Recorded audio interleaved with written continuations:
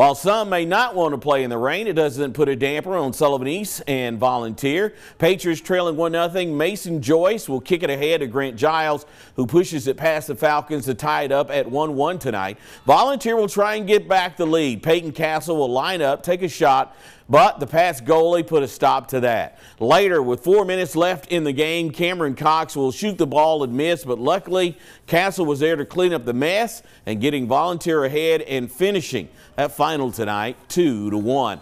It was a non-conference matchup for Tennessee High at the Castle as they face Graham in the rain. Opening minutes, already 1-0. The G-man with a breakaway opportunity. Blake Graham charging the net, but Eli Knowles comes up with a big stop. 27th minute, Harrison Knowles plays a long ball. Graham flicks it on to Dennis Thomas, who touches it around the keeper and puts it in the back of the net, his second of the night. 2-0 visitors. Then with time running down in the half, Graham gets taken down in the box by the Viking defense. That sets up Thomas with a penalty kick, and he completes the hat trick. Graham would go on to win big tonight by the final of 5-0.